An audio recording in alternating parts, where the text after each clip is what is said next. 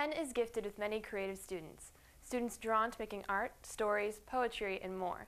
Spectrum wants to showcase these gifts. Spectrum is a creative writing class and makes Penn's very own literary magazine. In the Spectrum magazines, readers find short stories, artwork, photography, and poetry made by Penn students. Creative work can be submitted to Spectrum all throughout the year for the chance for it to get into the magazine. Submitting work comes with many benefits. Every student in the class told PNN that Spectrum is like a family, and this family hopes to grow. Students are encouraged to join the creative writing class. To submit work to the magazine, you can email it to spectrum@phm.k12.in.us, and students can submit anything.